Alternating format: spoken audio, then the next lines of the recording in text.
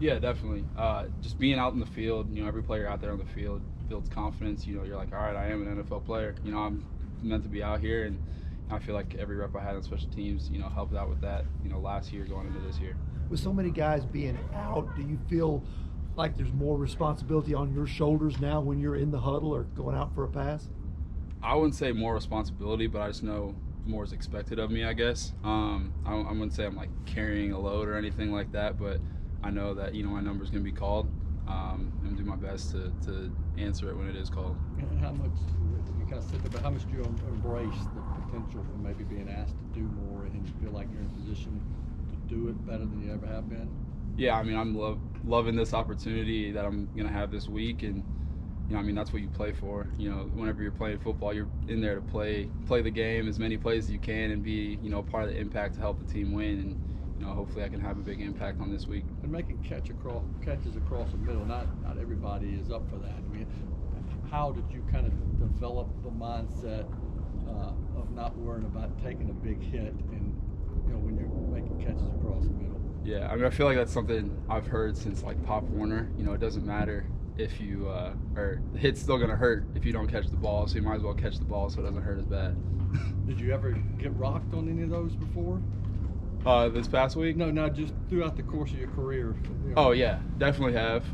Definitely, there's some that I can remember that hurt, but those are the ones that I remember. I also caught the ball and I'm like, well, it didn't hurt as bad as if I hadn't caught it. So. Can you relate, Nick, to I think you sort of referenced this earlier, but a guy like Dez who hasn't had a lot of reps with Ryan, jumping in there and playing 60 snaps, last game, and the difficulty of kind of having that connection? Yeah, I'm sure there's some difficulty there, but I feel like it's a great learning opportunity for him. I was just talking to Chester about that. You can't really create that kind of situation, to be in a game and play so many meaningful snaps to have a chance to go win the game. So it's kind of like baptism by fire, and I feel like he's going to grow a lot going into this week. I can't wait to see how he responds. With Dez, through the course of the season, how have you just maybe seen him grow? Fourth rounder wasn't on the initial 53, had to start out on the practice squad. How have you maybe seen him come along behind the scenes to maybe be ready for this moment? Yeah, I've seen him grow every week. On practice squad, just making plays against our defense. And you see that confidence building in him, I feel like, week to week. And the coaches also, I feel like, saw the same thing, and that's why he ended up getting activated and getting elevated. And I'm just excited to see that same confidence show in a game time situation. After the game on Sunday, Ryan was sort of taking upon himself the turnover, saying, I got to be better. But as a receiving core, there are times where you kick yourself and you say, man, if I had just been in this spot or been able to make the play, he may have even looked better than he did.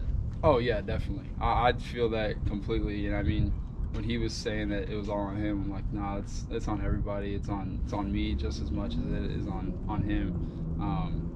There's plays where there's a play that last pick where I'm like, maybe if I had held the eyes of the corner a little bit longer on my route, he wouldn't be able to fall off and get the interception. So there's so many different things that happen every play, and there's so many plays in a game that it's never just on one person.